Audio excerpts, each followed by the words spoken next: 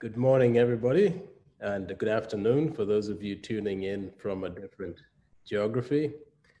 Welcome to this second webinar in a series on African women as pillars of resilience. My name is Eddie Mandry, Director for Africa and Middle East at Yale University. We have an outstanding session today on a critically important issue. And we are really delighted to have women speakers from around the continent who will speak to this question of safeguarding the well-being and security of women and girls in this age of COVID-19. I'd like to just say a little bit about our partners in this effort. This is a program that's one of the flagships of the Yale Africa Initiative.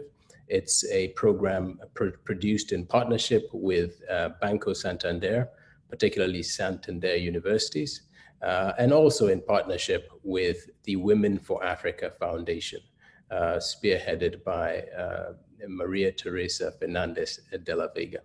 And it is through this collaboration that we've had the opportunity to convene at Yale senior African women leaders from across Africa, spanning every region of the continent, who have achieved a significant amount of success and leadership on the continent and are also very keen in making sure there's a multiplier in terms of their impact in strengthening the pipeline for emerging women leaders on the continent, but also on discussing critical issues of the day. I would just like to find out if Ms. Maria Teresa Fernandez de la Vega is on. Please bear with me. Yes, it looks like they're all prepared. Excellent. So I'd like to hand over to Ms. Maria Teresa Fernandez de la Vega so she can offer a few remarks before we proceed into the session. Thank you very much. Okay, so we will proceed and we'll have Ms. Maria Teresa Fernandez de la Vega give some concluding remarks. Right now, I'd like to introduce our first speaker and moderator who is chairing this event. It's really a tremendous honor to have with us Dr. Deko Mohammed. She is a Yale World Fellow. She's also the CEO of the Hawa Abdi Foundation. She's tuning into this session all the way from Somalia, and we're absolutely delighted to have her. So I will hand over to you, Deko. Please lead us into this conversation. Thank you so much, Eddie. Good afternoon, good morning, good evening, wherever you are in the world. It's an honor and a pleasure to moderate this session. I'm delighted to be moderating and asking important key questions for a panelist who has expertise in this. In this year, the world celebrates the 20th anniversary of UN Security Council Landmark Resolution on Women, Peace, and Security. And to date, more than 80 countries have adopted the National Action Plan for Women, Peace, and Security. However, this year has also thrown into the sharp focus the urgent need to fully realize the women's leadership and urgency in shaping the system and policy framework that can help foster security, peace, and stability around the globe. I want to jump right away and to introduce, I hope all of you are here to hear our panelists who are experts in this field in making secure our African women as a pillar of resilience. I would like to introduce our first panelist. We have amazing 4 panelists, and the first one, and I want to give all of you as a panelist 5 minutes to give us a background of your expertise and what is going on and how we can secure a woman, the well-being of women and girls in the continent. So our first panelist, it's Nana Oyebanomi Adowa. And I apologize for my East African accent from West African names, is the former Minister for Gender, Children, and Social Protection in Ghana. She held this position since 2013. She has also served as the Chief Executive Director for Human Rights Advocacy Center, and she worked as a regional coordinator of African Office for Commonwealth Human Rights Initiatives. She received several awards, worked advocacy in members of international consortiums, reproductive rights, medical abortion. She received her Vera Chair Award for Human Rights in Africa from Center for Human Rights at University of Pretoria, South Africa. She has an outstanding performance on protection of human rights in Africa in 2017, and many, many more. She's a lawyer, bachelor in law degree, finished the school in Accra, master in law, human rights, democratization in Africa from University of Pretoria, South Africa. I will welcome you this panel for 5-minute remarks. It's an honor to have you here. Welcome, Nana. Thank you very much. Good morning and good afternoon to you all, and thanks to all of you for convening this very critical and important session on the resilience and impact on women and girls in Africa. So the first we talk about the structural threats to the safety of women and girls in Africa and the impact of the pandemic. The first is enhanced vulnerabilities. So I received a call from a girl in the northern part of Ghana, not from her, from her friends. What is happening? School is out of session and she is being subjected to child marriage because she's at home and she doesn't have the protection of that school environment. She's been given up for marriage at the age of 13. And this is the practical reality for young girls and how vulnerable they have become in this era of COVID. We also have a situation, the very basics. 90% of our working population work within the informal sector. So as I went around in my country during the lockdown, of course with the permits, I met a man who is a mason, and he had not been able to provide for his family because there was lockdown and he could not go to work. So food, shelter, clothing, access to healthcare was a basic problem. One would expect the government to step in, but what do we have? Social welfare, social services, social protection, and safety nets are not a major priority for our governments, and we don't have an effective, efficient safety net or social protection mechanism. So our governments, some of our governments in Africa are even unable to target and identify our vulnerable populations, even when they have the resources and even when they have supplies, because we don't have an efficient social protection mechanism. Some of our African governments are not able to target. So we have more vulnerabilities. And then we have a situation where even when there are resources, government does not have adequate resources to provide for our populations who need help. So I have an 80-year-old woman who is diabetic, who is not able to go to hospital because she lives far away from her family.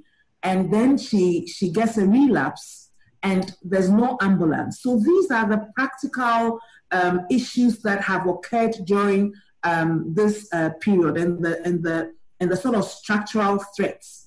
Another one is the sociocultural. Within our African traditional societies, we have certain customs and certain norms. And so I've mentioned child marriage, there's also gender-based violence. You're stuck in the house with your abuser. Who do you call? Who comes to your aid? And these are some of the practical problems and issues that we have had to confront with during this COVID era in some African countries and within some African societies. Thank you.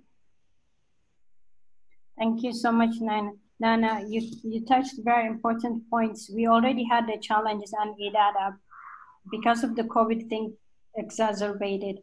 So I want to introduce next panelist. It's Candy Anduzuba. She's a Congolese lawyer, journalist, and activist for women's rights whose main focus is fighting sexual violence. She graduated from the University of Bukavu in 2005 with a degree in law. She helped found Altoza para El Salvador Network. She is a member of East Congo Media Women Association and co-founder of the Women Alliance for Promotion of Human Rights. J'ai eu un petit souci technique, donc je vous ai rejoint un peu en retard, mais heureusement je suis là. Alors, merci aussi pour cette opportunité, mais je salue également tous les panélistes et ceux qui nous suivent. Et moi, j'interviens depuis l'Est de la RDC, dans la petite ville de Bukavu où j'habite et je travaille. Alors, cette opportunité est vraiment très, très nécessaire pour nous de parler de l'impact de la COVID-19 sur les femmes et leur résilience. Et ici, chez nous, à l'Est de la RDC, en RDC en général, l'impact de la COVID-19 est vraiment remarquable dans le sens qu'elle a touché la vie au quotidien des femmes et surtout, je vais aborder le point économique. Les femmes de la province Sud Kivu ont subi depuis des années des affres de guerre. Les femmes ont été les premières victimes des conflits. Et aujourd'hui, j'en profite pour dire que nous avons célébré au fait le 10e anniversaire de rapport Mamping, qui est la cartographie de crimes le plus grave commise en RDC, que nous sommes en train de demander la fin de l'impunité. Et tout ça, ça vient à un point nommé où nous sommes en train de vivre une situation vraiment très compliquée et très grave, parce que cette résilience qu'avait la femme, que la femme a réussi à se construire depuis plusieurs années, à force de savoir vivre avec les affres de guerre, les conséquences des guerres, la femme a réussi à se construire. Et puis économiquement, elle est toujours dans l'informel, elle a réussi à se créer un environnement plus ou moins acceptable avec le temps. Elle avait l'espérance de mieux évoluer. Mais malheureusement, la COVID-19 est venue pour vraiment nous arracher cette espérance que nous avons construite depuis longtemps. Et aujourd'hui, les petites femmes commerçantes qui se sont construites à l'est de la RDC, ou disons en général en RDC, qui sont des petites commerçantes informelles, se sont vues bloquées dans leurs activités de chaque jour. Et je peux donner un exemple où je travaille avec à peu près 600 femmes réunies dans les associations villageoises d'épargne et de crédit. Ces femmes ont réussi pendant une période de 3 ans à se focaliser sur leur petit commerce afin de se reconstruire après la guerre.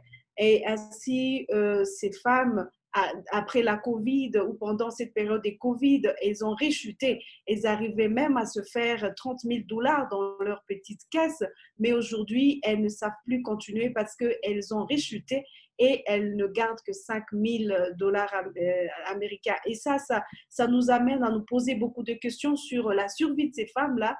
Et nous sommes en train de développer des stratégies pour vivre avec la Covid, mais aussi pour nous aider à sortir de cette impasse. Plusieurs activités et stratégies sont développées pour nous en sortir et pour essayer un peu de remonter la pente et redonner encore à la femme cette espérance et vivre dans la résilience.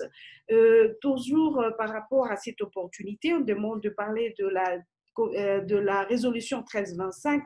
Cette résolution 1325, notre pays l'a accueillie vraiment chaleureusement avec un plan national d'implantation. Nous avons implémenté la 1325. Les lois nationales ont été votées par rapport à la protection, à la sécurité de la femme. Mais aujourd'hui, nous n'avons pas structurellement, nous n'avons pas des structures pour accompagner en fait les lois qui accompagnent, qui sécurisent les femmes. Les lois sont là, mais structurellement, nous n'avons pas cet accompagnement-là pour que les lois soient appliquées. Les femmes continuent toujours de régresser, les femmes continuent de souffrir et avec la COVID-19, ça devient un peu plus compliqué. Et donc, nous sommes en train de réfléchir sur des stratégies novatrices, sur des stratégies que nous pouvons mettre en place afin de continuer cette résilience. Merci.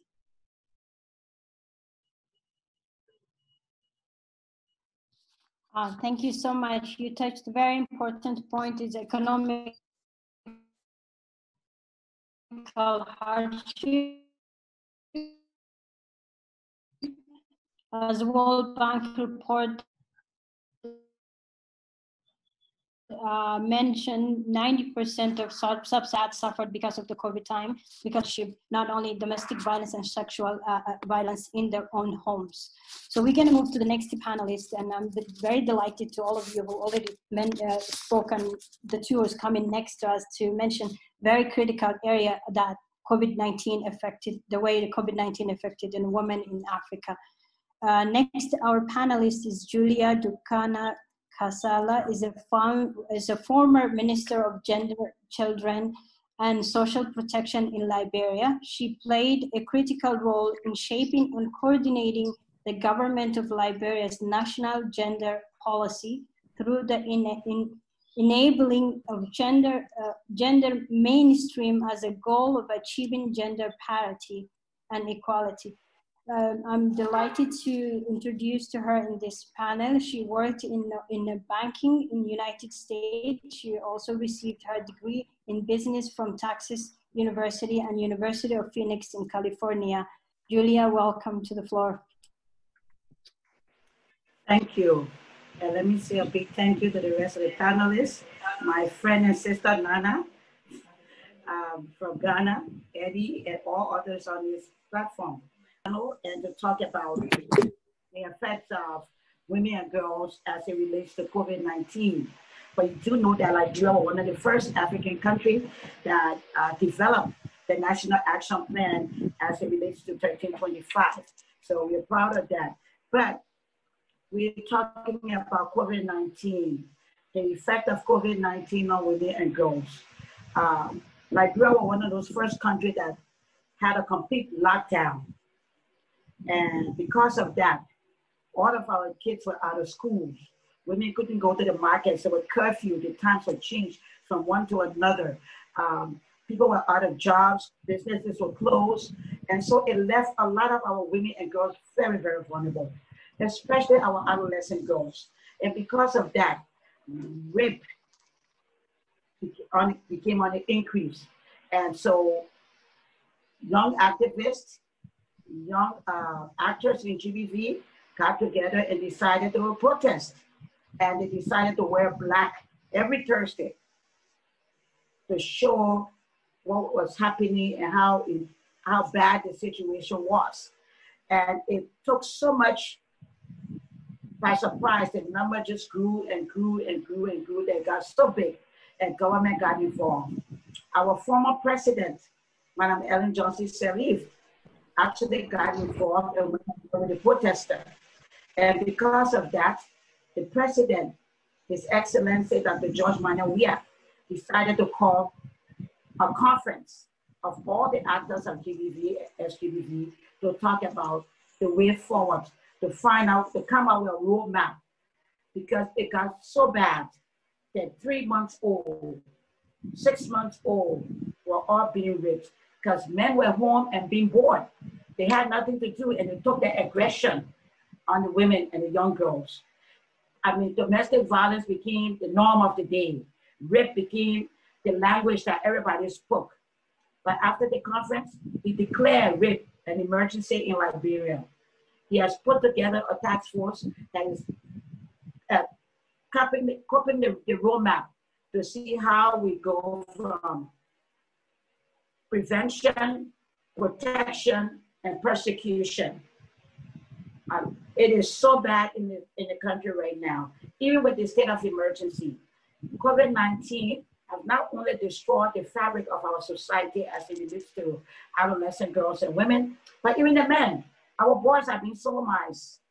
I mean, businesses are shut down.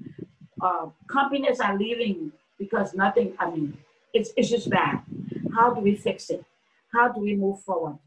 So this platform is where we share information, where we share ideas, and we all can work. We are still working with our girls, our young girls and women. And we know West Africa right now is in a political season. And because of that, it makes it even harder to make funding available to the Ministry of Gender, Children, and Social Protection to help the vulnerable population. It's never enough. We always say the envelope. There's never enough in the envelope to help the people that need it the most. But there's enough for politics. There's enough for everything else. But there's never enough for the vulnerable population of our society. Our young girls, our children, our boys. When we say children, we're talking about both boys and girls. Our adolescent girls, they have been out of school for so long. Unlike other countries, the internet system here is so bad.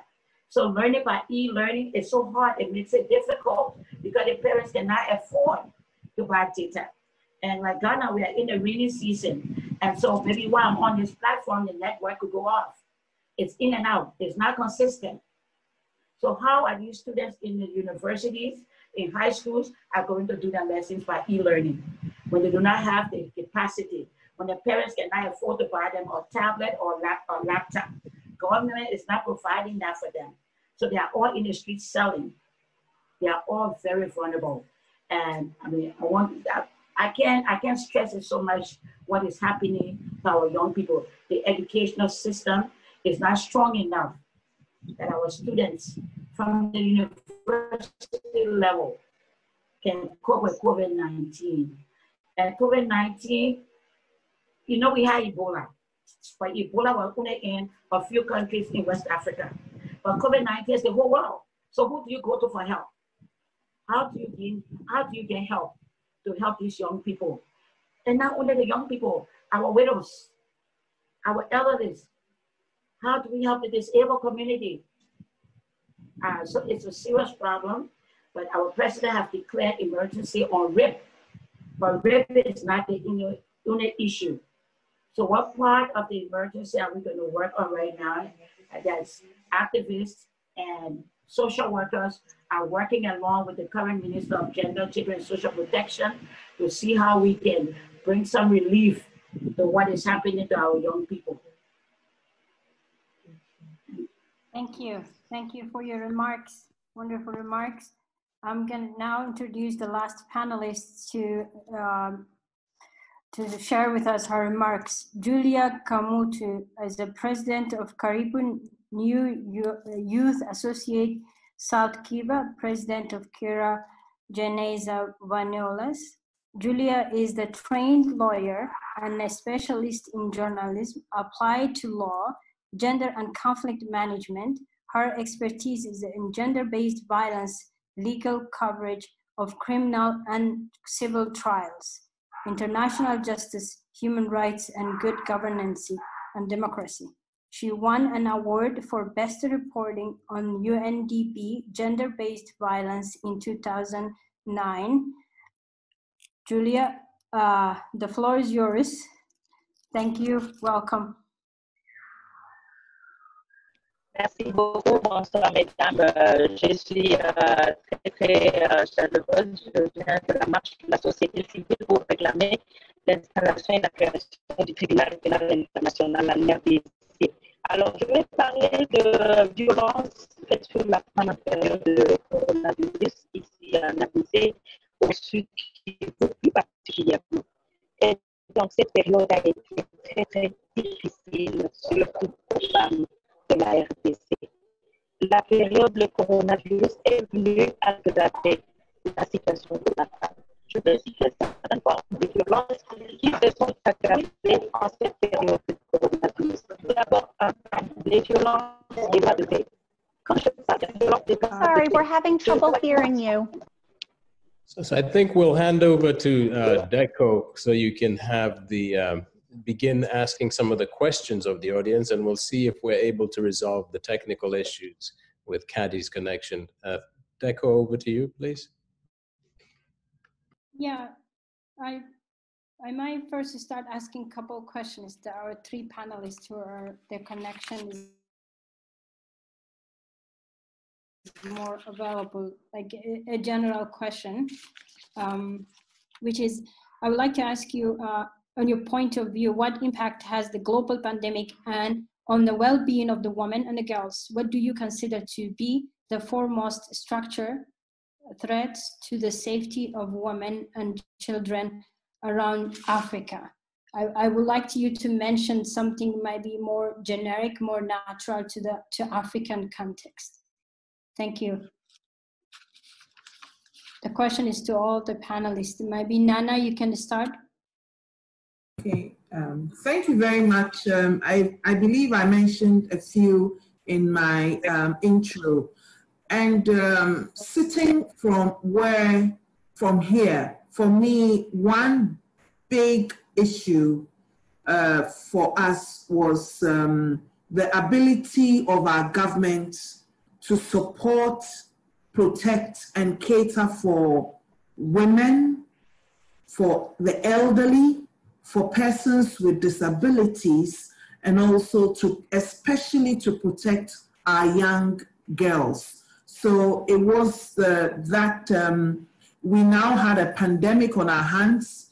We had a lockdown, and overnight, we didn't have that safety or that protection. So it really became very glaring and exposed our government system and the extent to which even our traditional systems in our African societies and our government systems could, when an emergency occurs or there's a humanitarian crisis, the extent to which our government system's safety net system was resilient, and even the extent to which our traditional community or network was resilient enough to step in at this unplanned time to protect our vulnerable population. So this was something that became very glaring, and I'm happy that at least we all came together to try to address the situation of the pandemic in one way or the other. But this is what was very glaring to me from where I sit. Thank you. Thank you for your answer. Julia, do you want to add any remarks on that question, or are we going to move to the question from the chat? I see one important question someone asked. Je voulais c'est possible. Yeah, go ahead.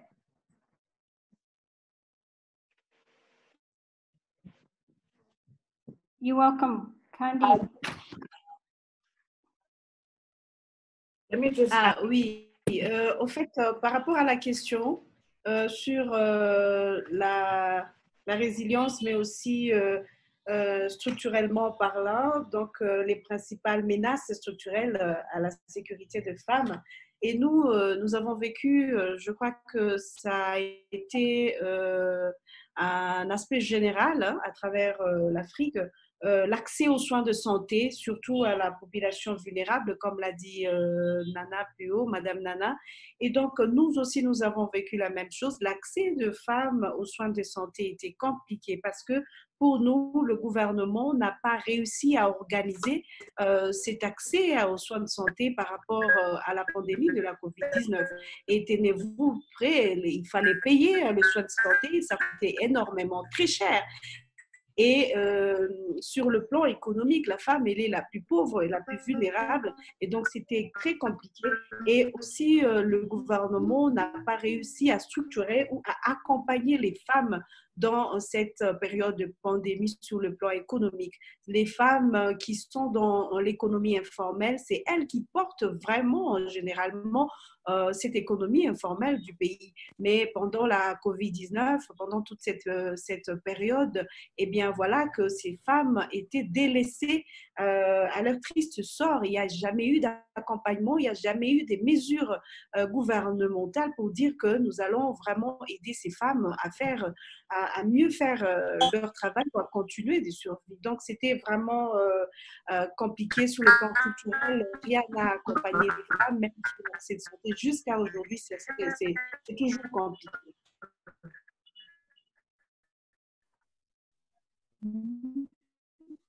Thank you for your remarks.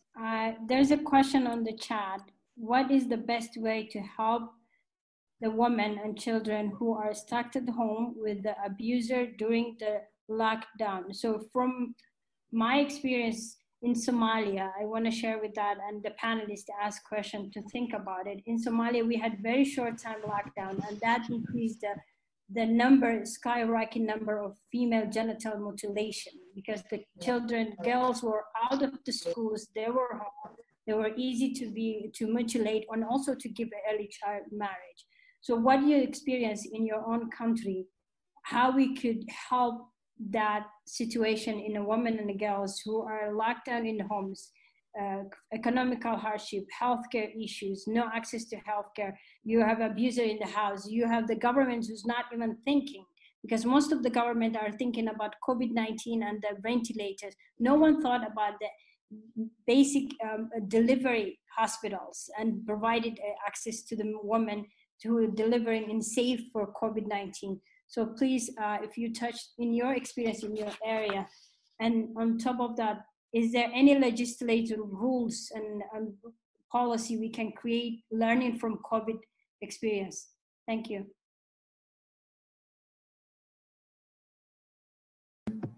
So I hope I can just offer what we didn't have any response, but the UNFPA in Ghana, what UNFPA did was to support our Ministry of Gender, Children and Social Protection to create a hotline, and then across board get volunteers, clinical psychologists, doctors, lawyers, social workers across board to provide services, pro bono services for likely survivors of gender-based violence, child marriage, rape, and what have you. So immediately, this was what our government, with support from UNFPA, did. And then UNFPA also immediately provided the dignity kits, something as simple as sanitary pads, toothpaste, toothbrushes, towels, underwear. UNFPA was able to provide that and supplied across the country. So these were some of the immediate interventions that helped. But then, in terms of the law and the policy, it showed that there was a need to have an emergency response mechanism, either a law, a policy, or a strategic framework that would be gender sensitive. So that, like you said, it's not about ventilator, because all we're hearing was testing and ventilators and PPEs and what have you, and not hearing about even the ability for a woman whose husband has taken over custody of her children, the ability for her to have access to those children, because there was no court in session. So these were some of the practical issues, and there's a need for us to have an emergency response law or policy in frame that is gender sensitive, and that takes cognizance of all these issues and challenges. Thank you. Thank you. I have another question. I apologize. Some of the questions are in French. I don't speak French, so I'm going to go through only English ones. One question is going specifically to our Congolese panelists, and it's asking, what are the national policies that you have initiated to support the implementation of the Beijing Declaration and Platform for Action in Congo? So please, can... Oui, je suis là. Donc, par rapport à cela, il y a eu, normalement, le gouvernement congolais a le problème d'accompagner des actions de femmes et la protection de femmes. Et au Congo, c'est l'inverse, c'est la société civile qui essaye un peu d'être beaucoup plus dynamique pour essayer un peu de pallier à cette absence par rapport à ce point-là du gouvernement sur ces questions.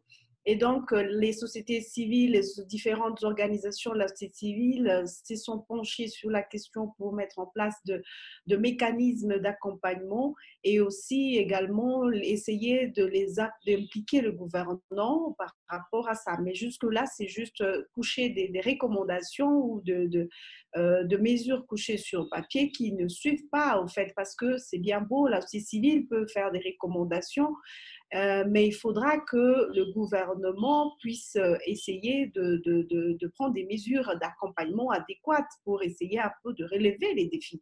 Mais pour le moment, jusque-là, ça reste l'affaire de la société civile.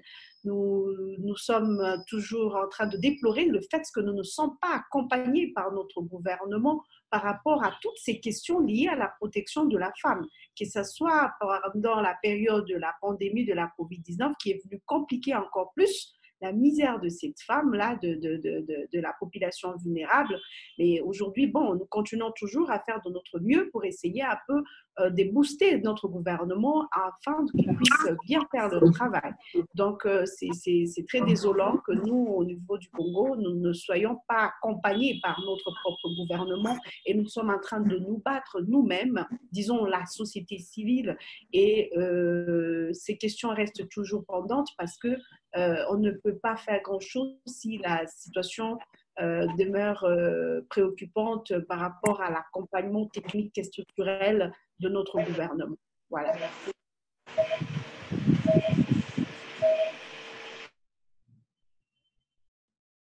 Thank you.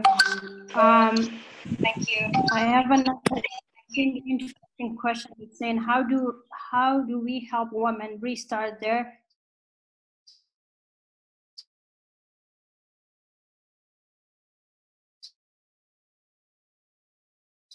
small business, which was affected by lockdown? Many women are the majority. I think that question I would ask for her, how our small business women around continents affected by lockdown and how they can restart their business. Can you hear me, Julia? Yes. Let me say, taking experience from the Ebola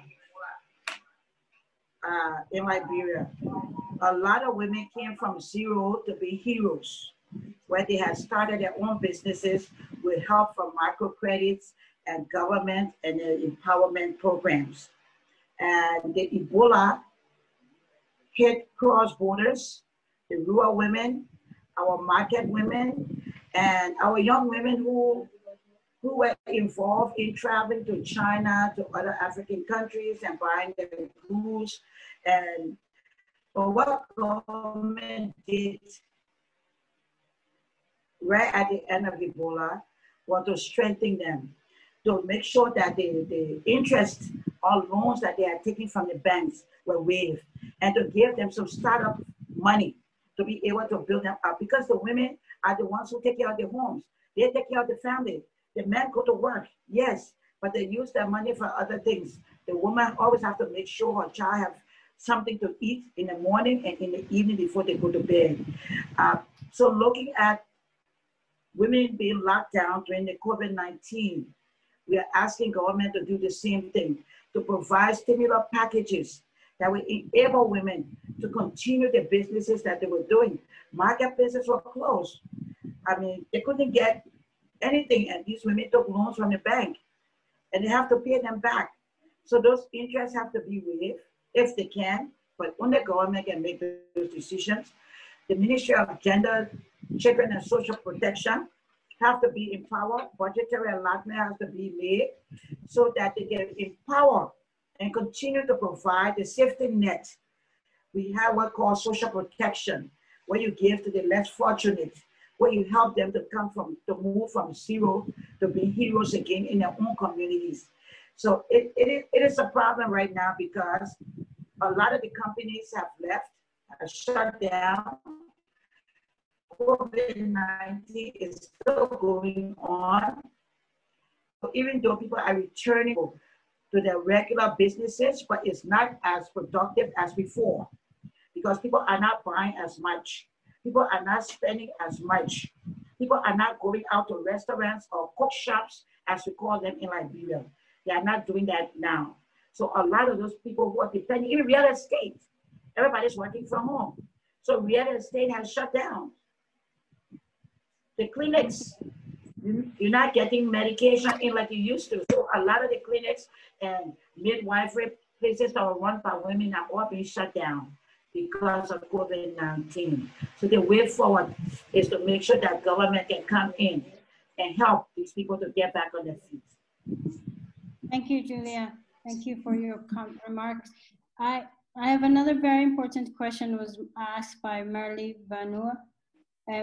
Our question is, what has to do mental health? This pandemic has affected so many women, neglected, especially women, head of the family. Some have lost jobs, and then the rate of early marriage has risen, and there is a lot of gender-based violence in home. What can we do to help ensure that the mental health status of these women are helped? So anyone in your own government, your work, your country, any focus on the mental health, please share.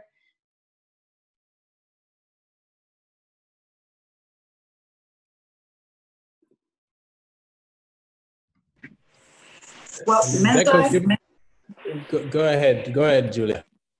Mental health, drug abuse is on the rise. There were programs put in place, but were never implemented.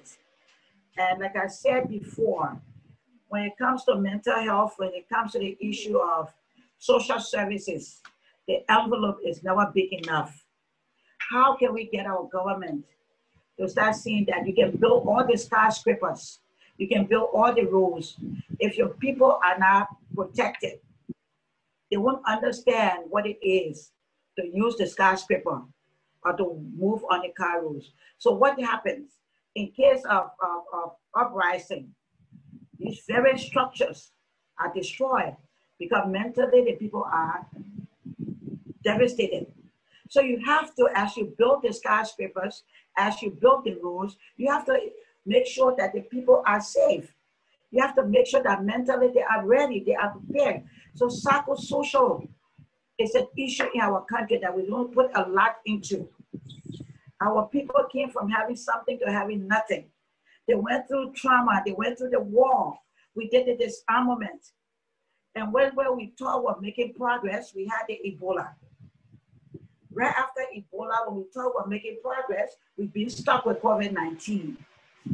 So the issue of psychosocial counseling, the issue of drug rehabilitation, the issue of empowering the people should be top priority for our government and our partners. You can build all of the hospitals. The people will still go to seek local medication or herbal medication because why? Mentally, morally, socially, they are not in touch with the hospital and others. So we need to make sure that our government and our partners pay more attention to these areas, the social services, the safety net, social protection, and that will help and spend more time on psychosocial, giving the people the kind of counseling that they need after going through all of these trauma. Thank you very much. We run out of time. Deco, if you can give me a second. Yeah. Deco, thank you very much, Deco. I just wanted to introduce Nuzha Scali, who's here, who's joined us, who's one of the members in the African Women's Leaders Network. And she has a perspective from the North Africa region. She's tuning in from Morocco. So Nuzha, if you can prepare a few remarks. And just before that, and I see Nana Bampo Addo, you have your hand up. I think you have something that you'd like to contribute.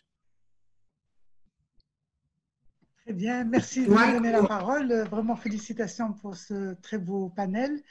Je voulais juste relever le paradoxe entre le rôle qui est joué par les femmes, qui sont vraiment à l'avant-garde de la lutte contre le Covid, aussi bien dans le système de santé, où elles représentent 70%, aussi bien que dans plusieurs métiers, dans les commerces.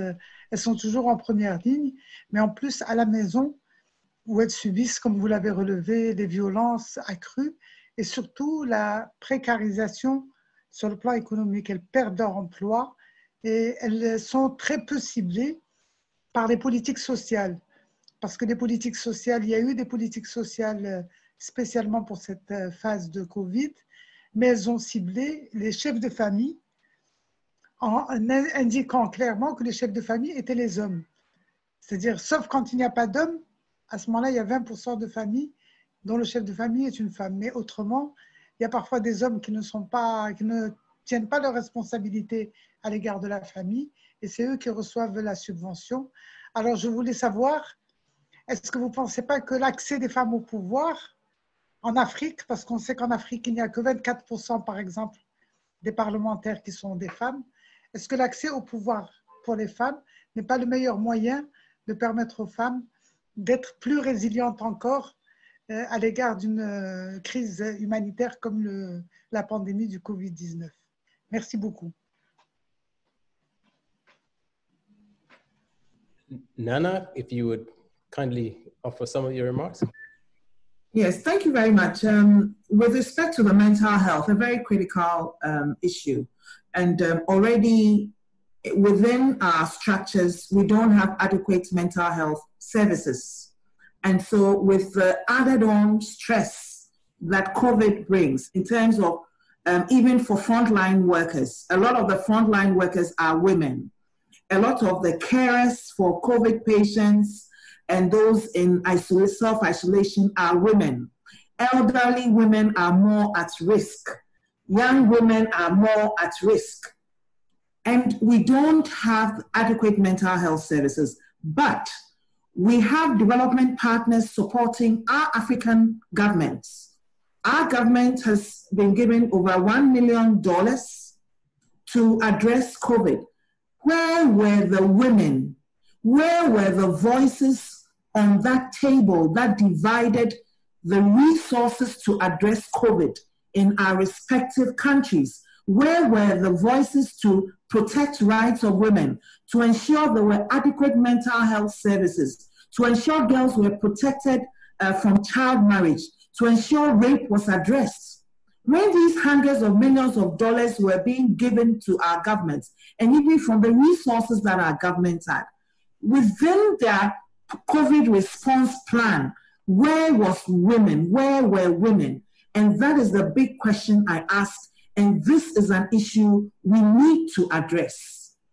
That is why we have all these challenges, and women are being adversely affected by the COVID pandemic.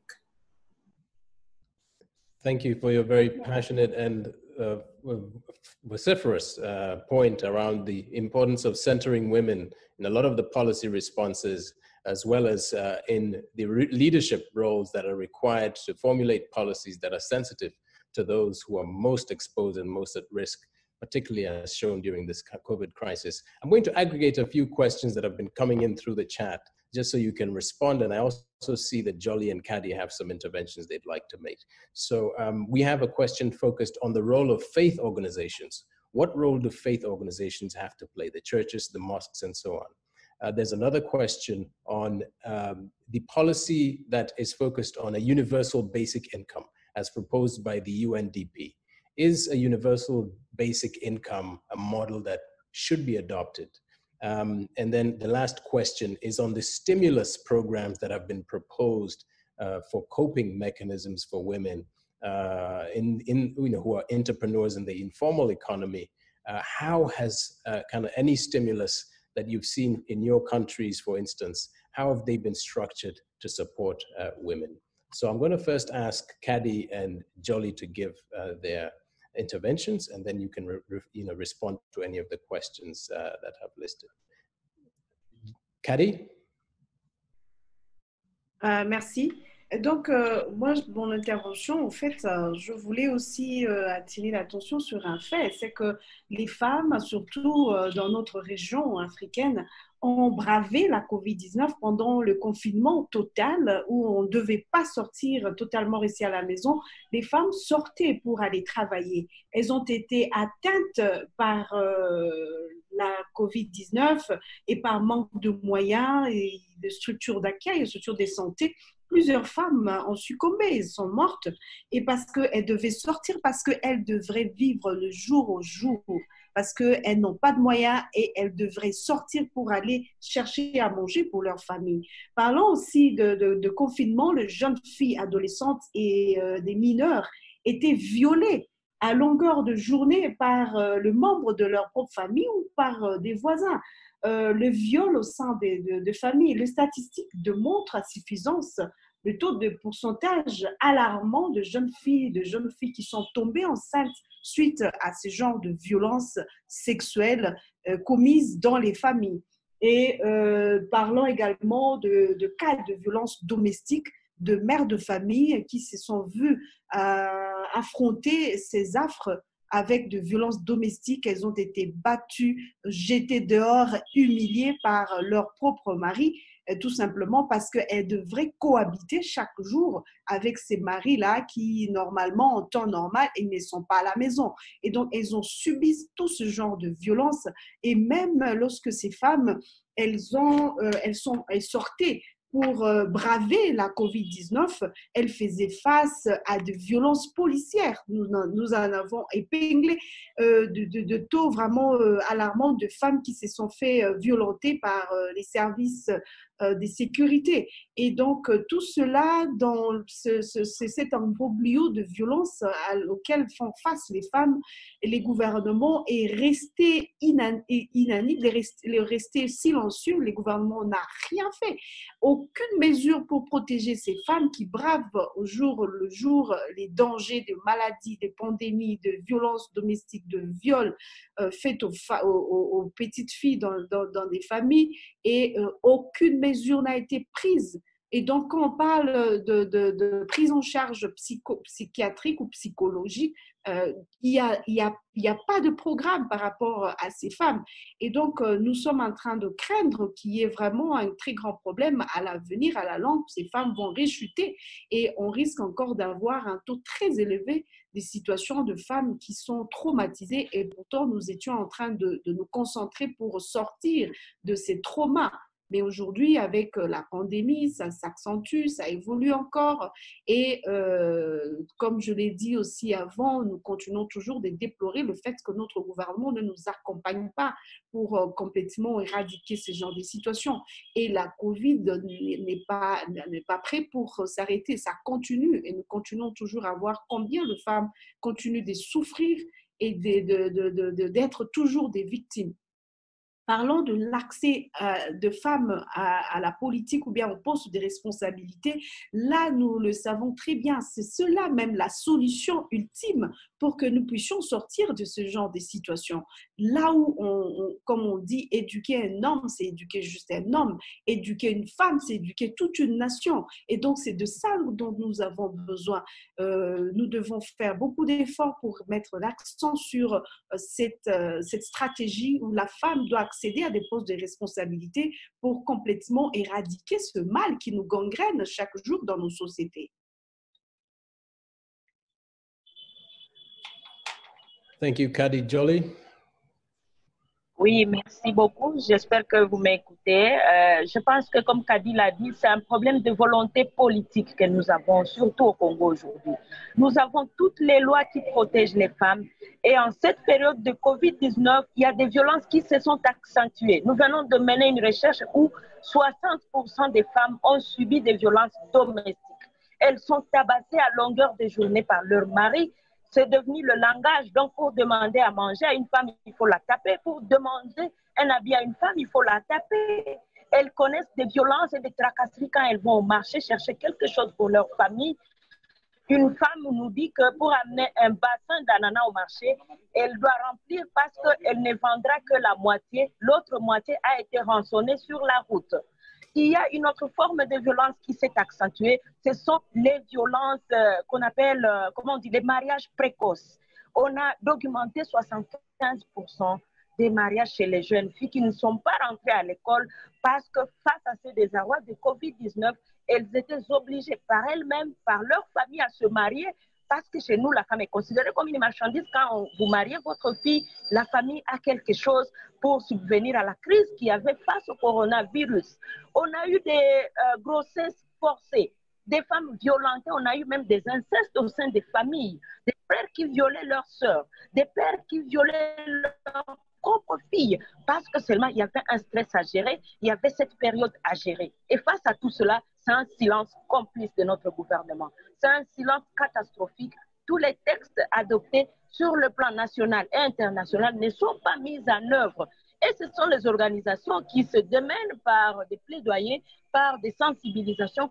Mais je vous dis, la mise en œuvre de ces textes, c'est une catastrophe. Les autorités placent la question de la femme comme un accessoire. Ce n'est pas une priorité. Et on vous dit, c'est votre affaire de femme. Essayez de gérer ça.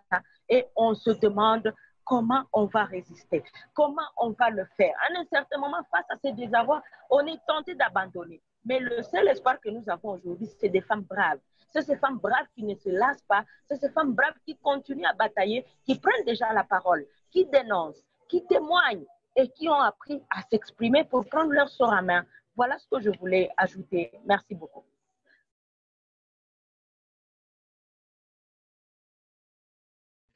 Thank you very much for that intervention, Jolly. Really powerful remarks.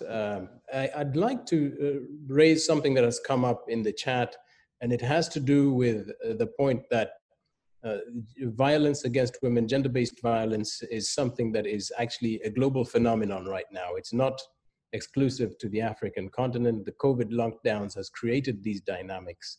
Are there, through your networks that you're connected to, are there any lessons or any insights or any initiatives that are transnational that are aimed at creating a greater discourse on these questions, critical questions that need to be had, especially around holding governments accountable so they can be more engaged on addressing these structural challenges?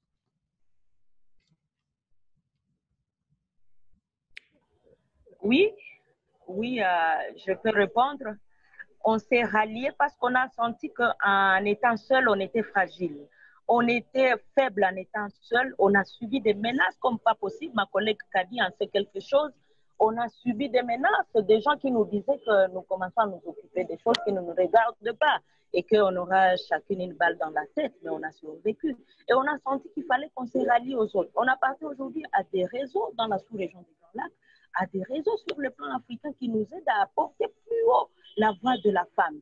Et aujourd'hui, nous avons pensé utiliser 4 stratégies. La première stratégie, c'est l'expression, que les femmes apprennent à prendre la parole, à s'exprimer, à témoigner et à raconter leurs histoires. Parce que quand nous, on en parle, on pense qu'on est en train d'exagérer, on est en train de ridiculiser la culture congolaise. La parole d'abord. Des questions comme la santé sexuelle et de reproduction, je vous dis, on n'en parle pas dans nos familles. On nous dit que c'est un tabou d'en parler. Et nos jeunes apprennent la sexualité sur les réseaux sociaux aujourd'hui avec toutes les conséquences. La deuxième stratégie, c'était la mobilisation. Que les gens comprennent qu'il faille se mettre ensemble pour changer les choses. La troisième stratégie que nous utilisons, c'est la décision. La décision pour changer cette situation. Et la décision, je pense aujourd'hui qu'elle ne viendra pas d'ailleurs. Elle ne viendra pas de la communauté internationale. C'est des problèmes locaux qui nécessitent des solutions locales. Pour dire aux hommes de ne pas taper leurs femmes, ce n'est pas la communauté internationale.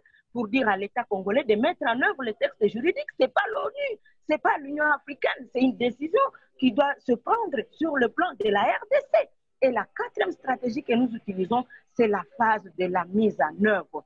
Les femmes prennent leur sort en main. Et je vous dévoile ici que depuis 4 ans, 5 ans déjà, nous avons cessé de pleurer, nous les femmes congolaises. Nous avons dit plus de pleurs, plus de larmes, parce que c'est devenu une faiblesse. On sait que nous allons pleurer et ça passe. Aujourd'hui, on a cessé de pleurer. On veut prendre notre sort en main et on réclame un droit. C'est une question de démocratie, ce n'est pas une faveur que nous demandons, c'est une question de droit. Voilà pourquoi nous sommes sur tous les fronts. Je reviens de la marche pour réclamer le tribunal international pour les milliers de femmes enterrées vivantes. Et voilà pourquoi j'ai eu un problème de connexion. Merci beaucoup.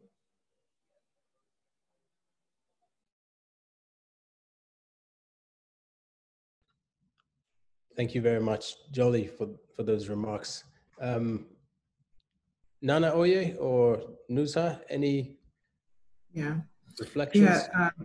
Yeah, in terms of a transnational response, I would have thought that with the structures we have at the African Union level, where we have the additional charter and we have human rights commissions, and then also at the ECOWAS level, where we have a unit and a directorate for women, we have a core of gender ministers who meet and deliberate on sub-regional issues. I would have thought that at least some interventions, because COVID was global, it was across the African continent, I would have thought that at least some mechanisms or some interventions would have come like from the top bottom, because the bottom was quite helpless and vulnerable. So this is what I would like to see moving forward, because we may have another pandemic, we may have a humanitarian crisis. So if at the ECOWAS level and at the African Union level, we can use the already existing mechanisms to fashion out a response, or at least get some leadership and some support and interventions at that level for women. And then what happened in Ghana was that, and I'll speak to the strength of social media. We haven't really spoken to how social media and this emerged ICT or these new technical models of communication really helped. In Ghana, there was a situation where an 80-year-old woman was lynched. She was stoned in public. She was stoned because she was accused of being a witch in the northern part of Ghana. And I'm sure she didn't have support. She wandered from her community into another community and she was stoned. But quickly, social media brought this to the fore, and the Ministry of Gender in Ghana was able to try and support and help. And so we also need to talk about how this, how social media and these new emerging technologies can help, even with fintech, cash transfers, how fintech can help to quickly disperse money to the vulnerable. Most people have mobile phones. So how can we use these new technology, fintech, mobile money, cash transfer, to assist and support during a pandemic? I think in Africa, we need to look at these opportunities and maximize so that we're able to effectively target the vulnerable populations, especially women and young girls, to support during a pandemic. Thank you. Thank you, Nana, for really raising the issue of how you can innovate using technology and different tools. We have a participant from Kenya who mentioned in Kenya there's an example of a hotline being set up for gender-based violence victims, as well as a rescue center. But she notes that the number of these centers are just not sufficient, but it's an example of trying to figure out ways where technology can be used to create safety and support. I'd like to also ask, we have about 7 minutes. We have with us here on the line Maria Teresa Fernandez de la Vega. We'd like to give her the floor so she can give some reflecting remarks from her perspective. She's the president of the Women for Africa Foundation. She's also president of State Council in Spain and a great partner of the Yale Africa Initiative. Maria, over to you. Sí, ahora. ¿Me oyes ahora? Sí. Bueno, pues que estoy muy feliz de estar aquí y de ver a tantas amigas, a tantas líderes africanas tan queridas, Deco, Julia, Cadi, Nana, Jolie, todas, muchos abrazos. Y la verdad es que os he estado escuchando muy atentamente. Y Nusa, también no te he dicho nada, hola Nusa, pero la verdad es que todo lo que habéis estado diciendo es lo mismo que pasa en todos sitios, pero agravado allí donde las cosas funcionan las mujeres estamos en mayor situación de desigualdad.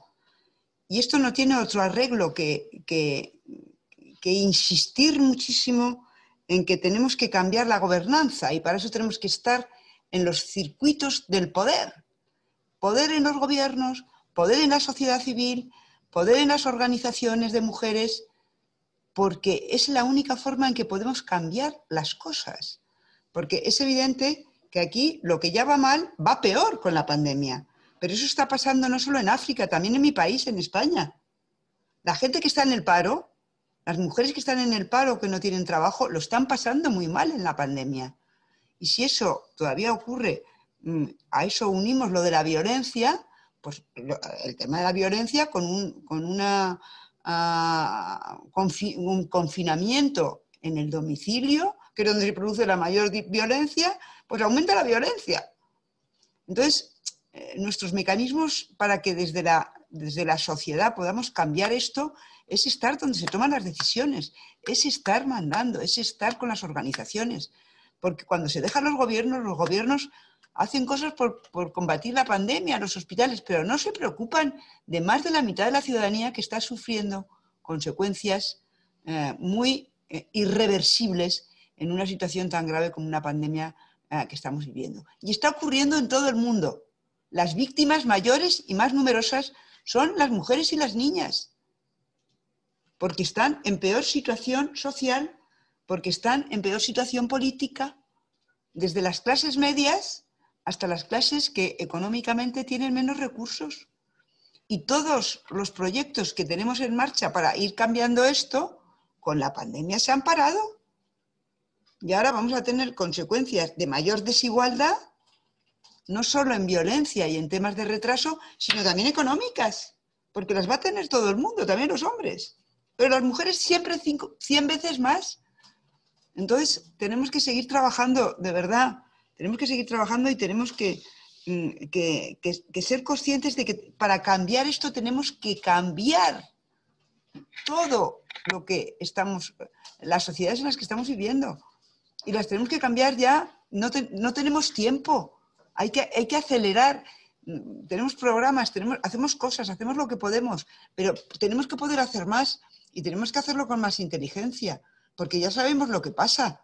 ¿O es que nos sorprende que ahora, nos sorprendemos que durante la pandemia nos estén tratando peor a las niñas y a las mujeres, que se haya acabado el trabajo, que haya más violencia? Yo no me sorprendo, me horrorizo, pero al final no me sorprende porque esto pasa siempre. Y porque veo que está pasando que incluso en los temas menores, los prejuicios, cualquier prejuicio incluso de menor nivel que estos que estamos mencionando, que son gravísimos, porque atentan a la vida y a la salud de las mujeres, también en eso las mujeres somos perdedoras, en todo en una situación de pandemia. ¿Por qué? Pues porque los gobiernos se concentran en tratar de luchar contra la pandemia para la población en general, pero no atienden a la especificidad de la mitad de la ciudadanía. Y cuando la intentan atender no llegan. Y entonces la violencia se incrementa. Y a mí me gustaría saber qué está pasando en las zonas de conflicto, donde hay un conflicto armado en África, donde hay...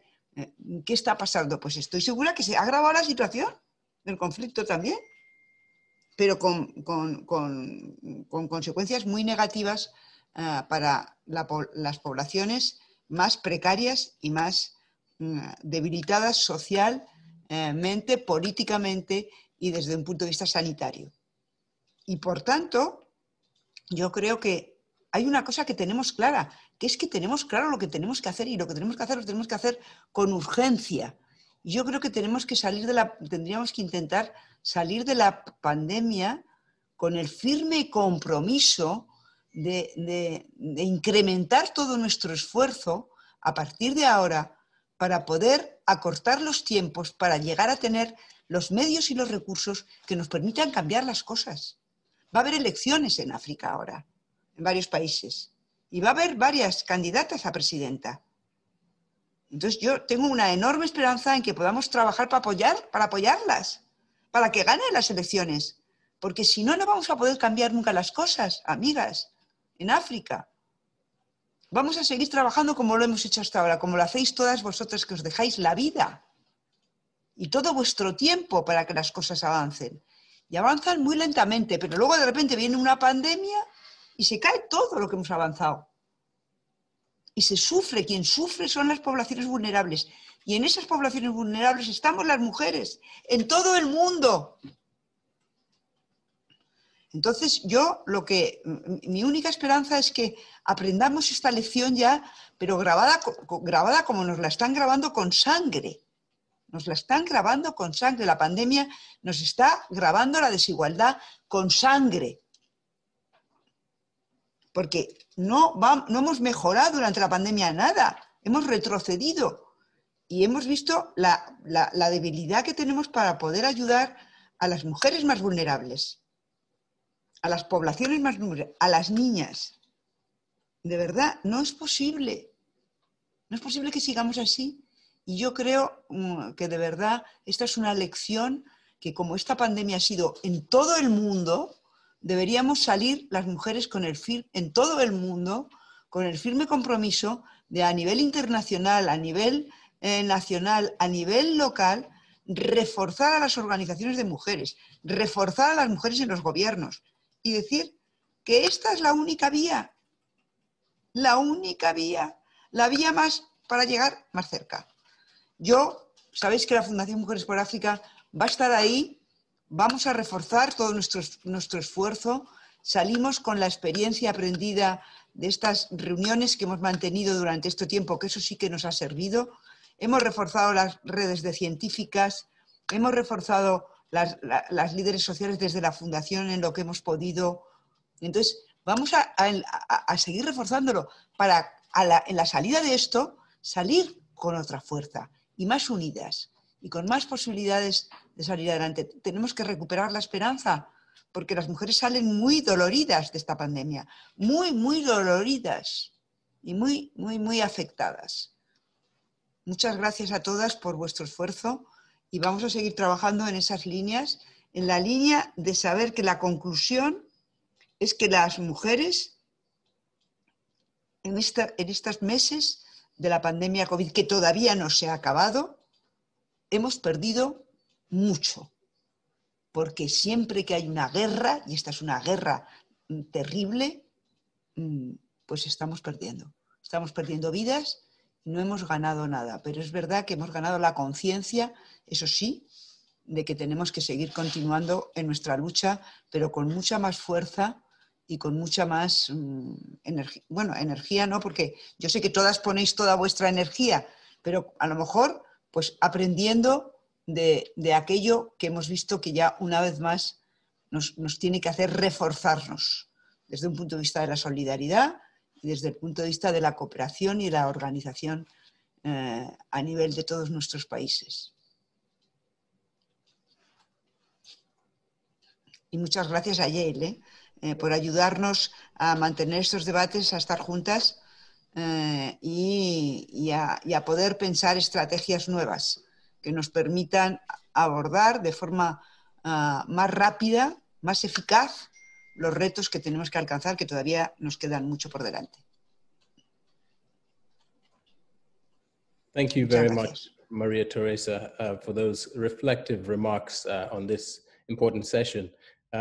This obviously is a really important conversation that we cannot fully address all the issues in one session. Nevertheless, this is a continuing conversation that we hope will happen offline as was outlined by the women, strong women on this panel. It's critically important that we continue to raise the alarm on the issues being experienced by women and girls and even young boys in this period of COVID-19 and lockdown. It's been a pleasure to have all you women here.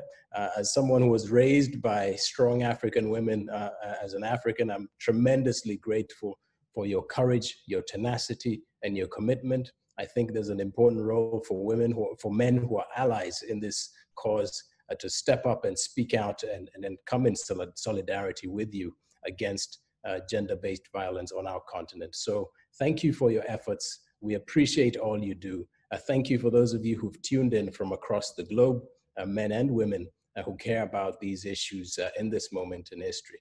We will have subsequent sessions. The chat will be sent to all the participants via email, because there are interventions from the speakers that could be useful to those of you who participated. Thank you once again to all the organizers behind the scenes who helped us, the interpreters, and we look forward to seeing you at our next session. Deco, we're very grateful for your moderation. We appreciate you tuning in. Nusa, it's great to see you. Maria Teresa from Spain, Jolie from DRC, Nana from Ghana. Great to have you here. Thank you and goodbye.